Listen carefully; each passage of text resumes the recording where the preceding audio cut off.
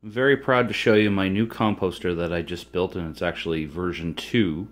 The first one I learned a lot from, and this one actually seems to be working quite better.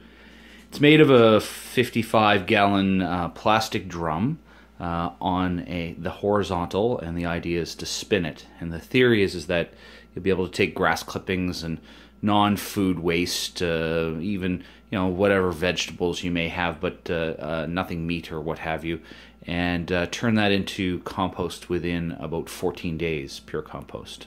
My construction is actually of metal, angle iron, and everything on the inside is actually resistant to rusting.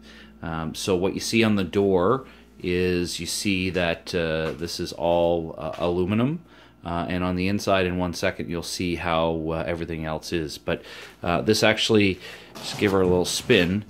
Of course there's nothing in it, and it spins really well, but as you can see it spins with no problems.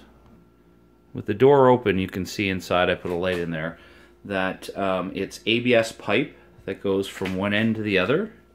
What I did is I just used PL Premium after I used a hole saw to cut it. That's 2-inch ABS pipe, and you can even see the air holes, and there's various air holes around. And the most important part is actually the fins. You'll notice that that is actually 1 3/4, 2-inch aluminum angle, and they're actually positioned very close to the door. And the theory is that as you spin it and pull your material, it will come down and hit that ABS pipe and aerate itself to the point where, but what it's doing is it's banging on pure plastic as opposed to a door. Now, as I said, I chose to build this out of angle steel and welding it, but you could theoretically take a 2x4 construction and build it. And what I would do is I would do an X pattern and put your pipe in the center. And what this actually took me a long time to figure out what would actually work. This is affixed with just a typical muffler clamp. That is a Schedule 40 pipe that is 1 7/8 in diameter, outside diameter. And it's typically used for fencing, for heavy fencing, but you can get it, relatively anywhere. It's nothing really special. You'll notice that the ABS pipe here it has been painted, and by the way, this is it's been painted with a Krylon paint that does plastic. This is a collar on the outside. It's a coupler, sorry.